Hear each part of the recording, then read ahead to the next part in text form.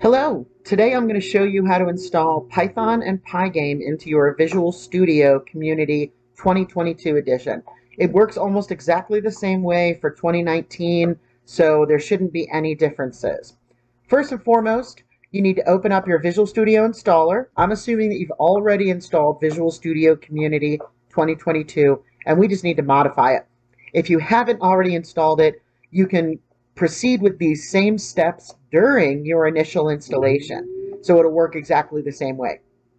So the first thing we want to do is modify the version of Visual Studio that we plan to use. In this case, I have two different versions. I'm going to go ahead and use 2022. Click on the Modify button. And then here you want to find the box marked Python Development, Editing, Debugging, Interactive Development, and Source Control for Python.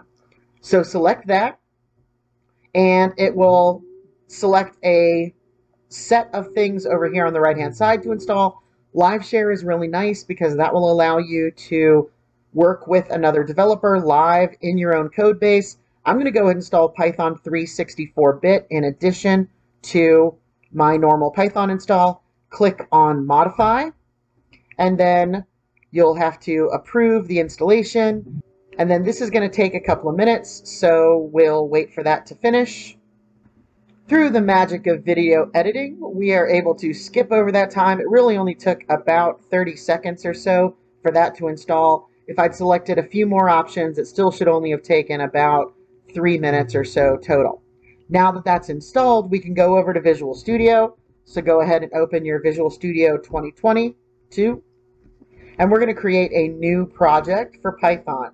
So if this is the window that comes up first, then go ahead and use Create New Project. If not, in your other Visual Studio window, you can go up to, I think, File, New Project, or something like that. So create that new project. Select Python as your language if it is not already selected.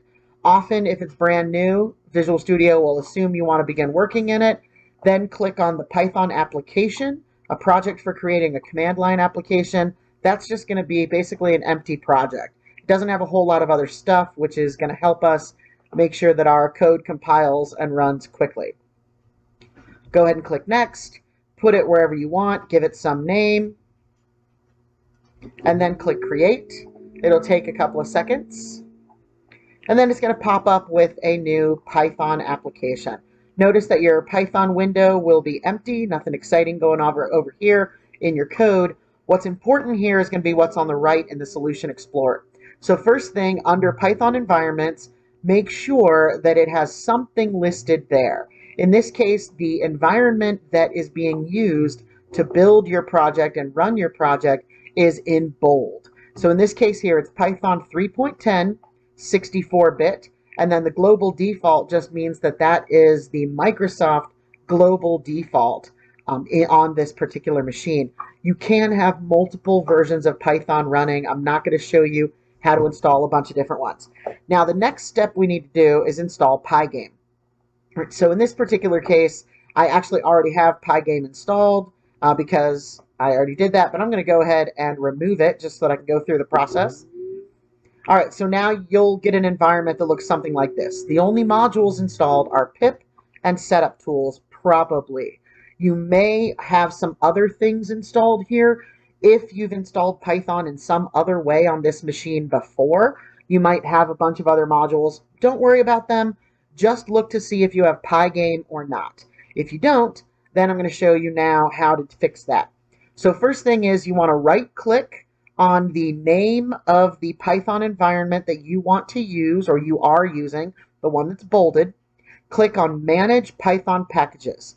This is where it gets a little bit weird. All right, so first you can see I only have one environment installed on my computer, and that is the Python 3.10 64-bit, which is fine. You may have other ones listed here. That's fine. Just make sure that you have selected the one that you are using for this project. Then down here in this window where it says Search Piple and Installed Packages, this is actually an editable text window. This is where you're going to search for the name of the module you want to install. In this case, Pygame. So just search for Pygame. It's going to come up with a bunch of different suggestions. All right, so the first one is almost always run command pip install Pygame. This is the one that you want to choose most of the time.